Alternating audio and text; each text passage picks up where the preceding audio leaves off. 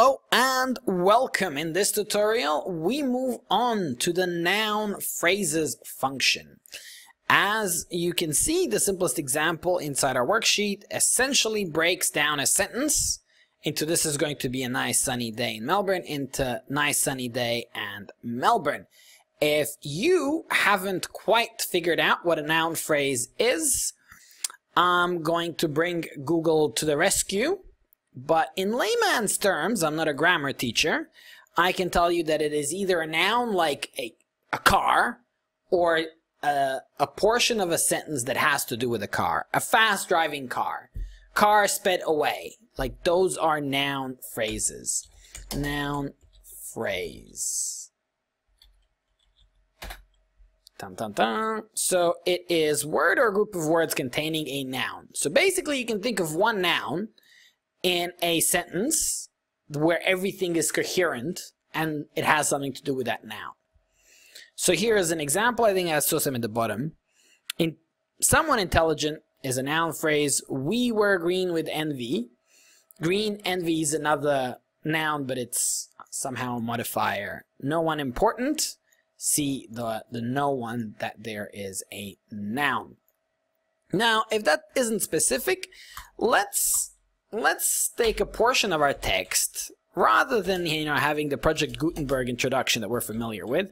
Let's just, go straight into middle of the book. 5,000 characters to 15,000 characters.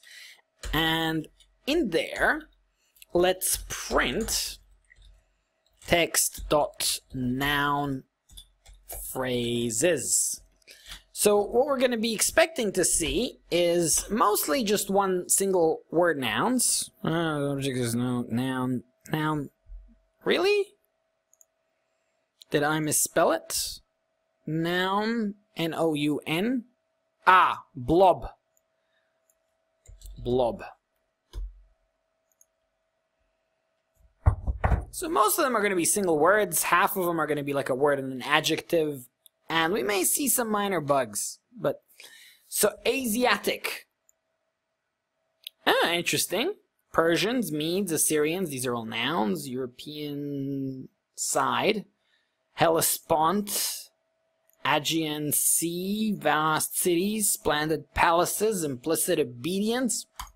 There you go. It is. Essentially, for most of them, they're either a lone noun or noun and a qualifier, like European civilization.